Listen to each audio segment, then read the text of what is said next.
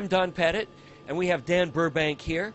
We're on the International Space Station, and we're doing a demonstration with didgeridoos and oscillation of spheres of water.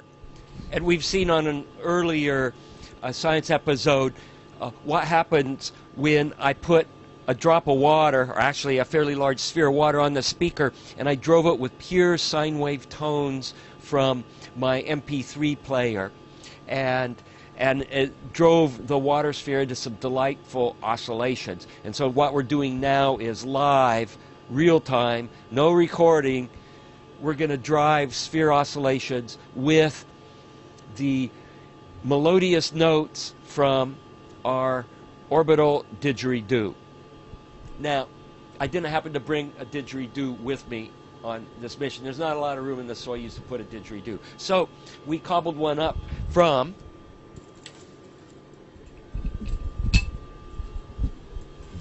the space station vacuum cleaner hose. So I got to play the didgeridoo.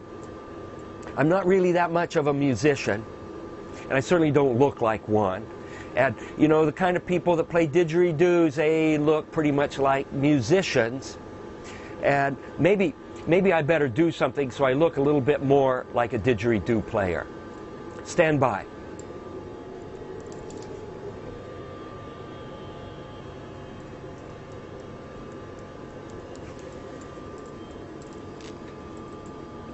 So I got a pair of scissors, and I made my crew shirt into a real musician didgeridoos kind of attire. And so I can play my didgeridoo now.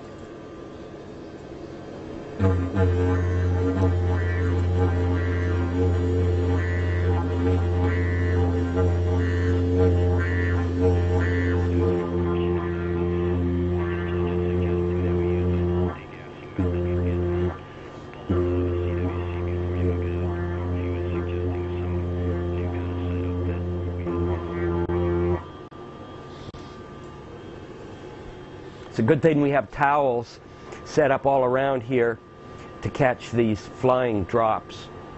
And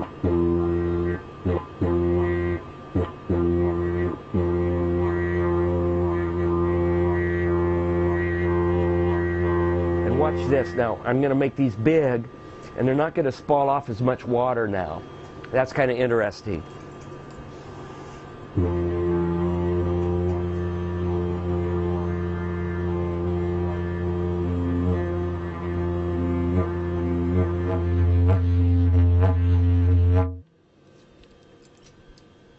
Now, let me change out the right angle adapter for the crevice tool, and let's see how it sounds.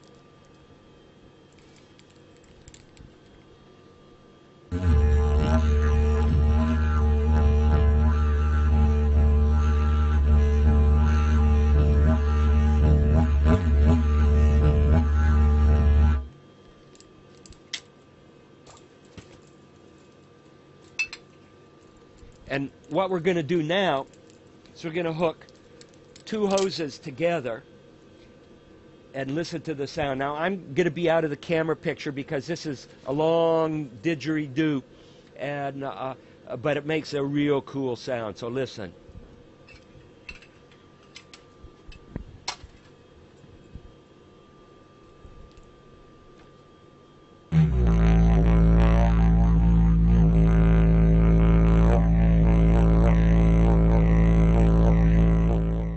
When we're all done, we can clean up space station and vacuum out all the HEPA filters that collect all the little dust bunnies and things that are generated during the course of a week's worth of activity.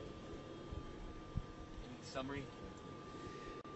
So there's a lot of very interesting science going on here, and essentially what you're doing is creating resonance down the length of a hose, and the hoses are kind of tuned generally to a specific note. And if you change the outlet end of it here, you can change where the nodes are in that wave, for example. So we're hypothesizing that by putting this right angle adapter on it, that essentially you're cutting the frequency in half.